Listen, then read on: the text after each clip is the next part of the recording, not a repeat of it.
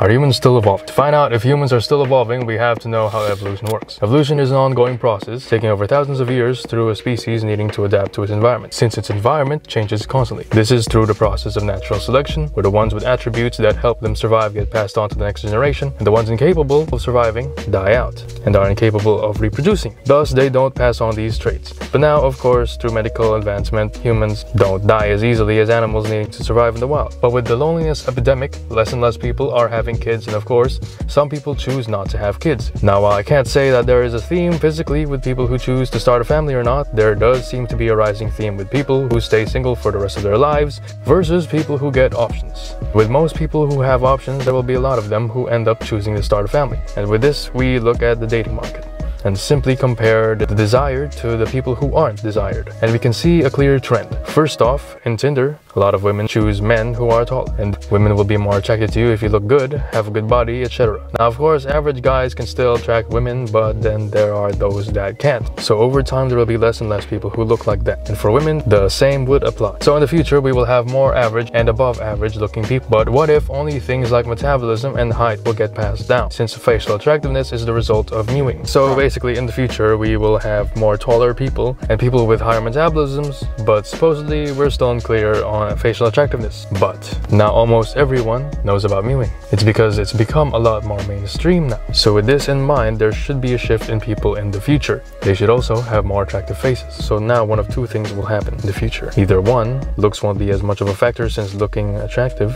won't be as rare, or two, it will still be a factor and the beauty standards will increase proportionally. And my answer is 2. Why? In ancient Egypt, the average height for a man was 5'5", and apparently height was still also favored in men back then. But now obviously 5'5" is below average and almost all women don't want to date someone that tall. So because of this, in real life example, I can say confidently, in the future, people's average attractiveness will rise, but the beauty standards will also rise. So sadly, instead of getting wings or something cool like that, since we don't need that to survive, we're most likely just gonna evolve in terms of attractiveness. And that's about it.